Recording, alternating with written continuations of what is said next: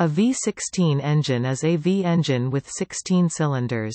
Engines of this number of cylinders are uncommon in automotive use. A V16 engine is perfectly balanced so long as its constituent straight 8 banks are balanced, regardless of the V angle. That is to say, it does not require contra-rotating balancing shafts, which are necessary to balance engines with an odd number of cylinders inline or those equipped with counterweighted crankshafts like the 90° V8. In addition, V angles of 45 degrees and 135 degrees give an impulse every 45 degrees, so they are optimal solutions for even firing and non-split bearing crankshaft journals. V16 engines are rarely used in automobiles because V8s or V12s of the same displacement typically produce just as much power and are much less expensive to manufacture and maintain. The few V16s that have been produced were used in high-end luxury and high-performance automobiles due to their smoothness, low vibration. Today, the most common applications for V16 engines are railroad locomotives, marine craft, and stationary power generators.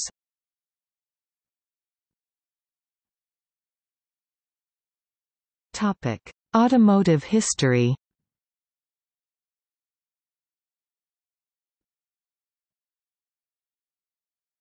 Topic: Consumer automobiles. Howard Marmon had begun working on the world's first automotive V16 engine in 1927, but was unable to complete the production 16 model until 1931. By that time, Cadillac had already introduced their V16, designed by ex-Marmon engineer Owen Nacker. Peerless, too, was developing a V16 with help from another ex-Marmon engineer, James Bohannon. Peerless built one single prototype V16 engine, but ended all automobile production and turned its factory into a brewery when Prohibition was repealed. The Cadillac Series 452 was the most exclusive model of the marque from January 1930 until 1940, with this type of engine. Two varieties were built. From 1930 to 1937, Cadillac used a 452 SID 7.4L, OHV motor with a 45 degrees V. For 1938, a new 431 SID 7.1L design was introduced for the Series 90, with a flathead valve train and an angle of 135 degrees. This resulted in a much lower cowl height. The 431 was in many ways a superior engine, producing as much power as its immediate predecessor while being far less complex, had a stiffer crankshaft which aided durability and smoothness, and even had an external oil filter, a rarity for any car at any price in those days. However, it was never as popular or highly regarded as its 452 SID predecessor. By contrast, the Marmon 16 was a 45 degrees engine made almost entirely of aluminium. Like modern engines, it used pressed steel cylinder liners. Just 400 Marmon 16s were produced between 1931 and 1933. In 1988, a joint business venture between Claudio Zampoli and musician Giorgio Moroder produced the Suzetta Moroder V16T, which featured a 16-cylinder engine in a unique configuration, but which was not a true V16. Rather, the engine was made up of two flat plane V8s, mounted transversely, with gearing between the two providing a single output from the center of the engine assembly to the longitudinal transmission. It began production in 1991, but only a few cars were produced before the company closed its doors for good. Cadillac revived the V16 concept in 2003 with a General Motors concept car, the Cadillac 16. This car used a 1,000 horsepower, 750 kilowatts OHV V16. BMW also experimented with a V16, eventually showing a 9-liter approximately 550 cid version in the Rolls-Royce 100EX concept car, but it has been changed to a V12 for production due to the customer feedback. However, one of the Rolls-Royce Phantom coupes which featured in the film Johnny English Reborn is powered by this V16 engine. That was not BMW's first foray into V16. BMW had conceived the Project Goldfish, adding 4 cylinders to the BMW M70 V12 motor. The BMW Goldfish V16 motor had the displacement of 6.7-liter (414 cid), putting out about 408 horsepower (304 kilowatts) and 637 Nm (470 pound-feet). That motor was also trialled in the new Bentley Mulsanne in the early 1990s. At the same time that BMW was developing its V16, Mercedes-Benz also developed a V16 engine, with 8.0 litres and 530 horsepower. 35 prototypes of the S800 SE, SEL V16 were built.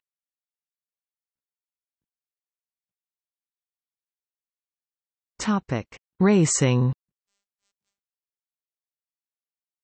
The first known use of a V16 in auto racing was by Maserati with their 1929 Tipo V4. Harry Miller installed a custom-built V16 that he had built for a Cord supercar he had been working on into a chassis that he had built for the 1931 Indianapolis 500 driven by Shorty Cantlin. The car was competitive, charging from 26th on the grid to 3rd, but was slowed by unreliability, further exacerbated by having to change all 16 spark plugs.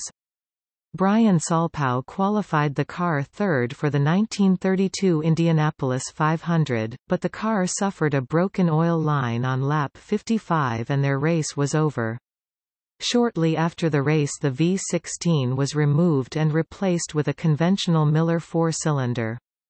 The car was reassembled and rebuilt with an exact replica V16 in 1993. The V16 was used in Grand Prix by the mid-engined Auto Union racing cars that rivaled the Mercedes from 1933 to 1938. Alfa Romeo made 2 cars with V16 engine, the Tipo 162 135 degrees V16 and Tipo 316 60 degrees V16.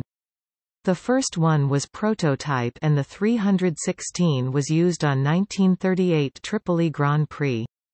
The 135 degrees engine was engineered by Wilfredo Reichardt and gave 490 bhp, 370 kilowatts at 7,800 revolutions per minute. Specific output was said to be 164 bhp, 122 kilowatts per liter. It has only been used once in the post-World War II era by British Racing Motors (BRM).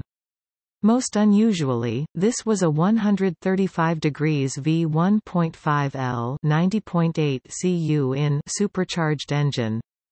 It was a failure despite being powerful.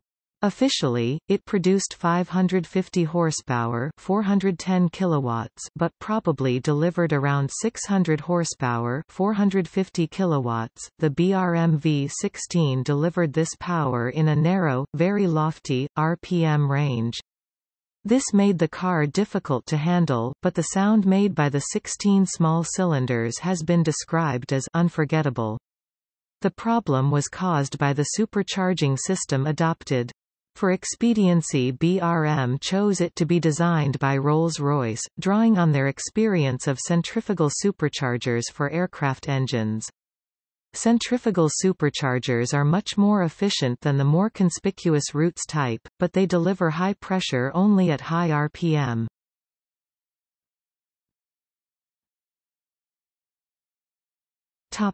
Other applications.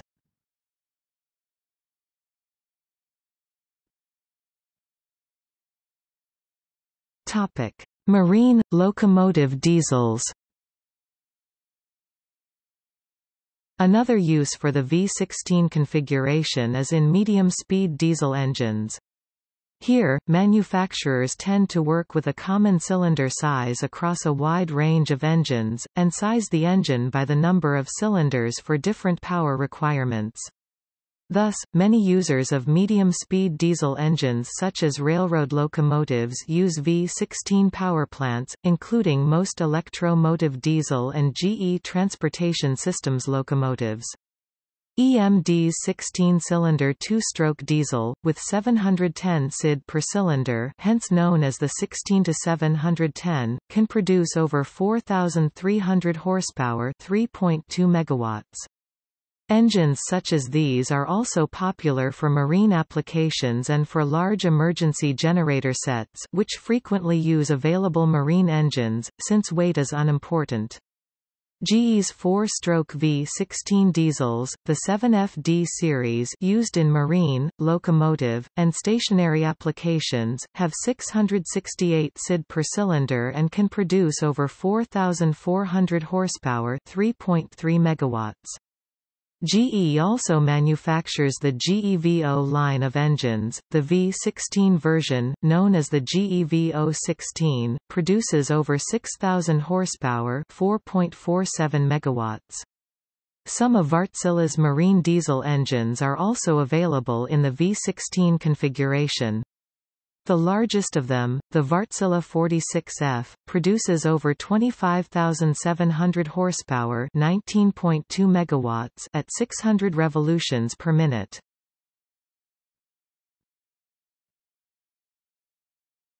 Topic: Aviation. In 1904, Léon Levavasseur, the engineer for the Antoinette engine manufacturer, conceptualized a modular engine design that would include a V8 engine, a V16 engine, and a V32 engine. Antoinette built a prototype V16 in 1907, and an aircraft equipped with an Antoinette V16 competed in the 1910 Gordon Bennett Cup at Belmont Park in the United States. Toward the end of World War I, Duesenberg developed a V16 engine for use in aircraft. However, the engine was not tested in an aircraft before the end of the war. In 1939, Chrysler was contracted by the U.S. government to create a new engine for use in fighter aircraft. Chrysler responded by designing an inverted V16, the IV2220. They tried many designs before choosing a hemispherical combustion chambered OHV head. The big V16 was rated at 2,500 horsepower, 1,900 kilowatts. It was finally tested in June 1945. It was installed in the P-47 Thunderbolt in place of a radial engine. This airplane was designated the XP-47H. The change in engine and aerodynamics increased the top speed from 439 miles per hour, 707 kilometers per hour to 504 miles per hour, 811 kilometers per hour. The war ended shortly after the tests, and the Hemi V16 was never mass-produced, although the basic design and valvetrain setup live on in today's Hemi V8s. 4 Daimler-Benz DB 602-volt 16s were used to power the famous Hindenburg airship.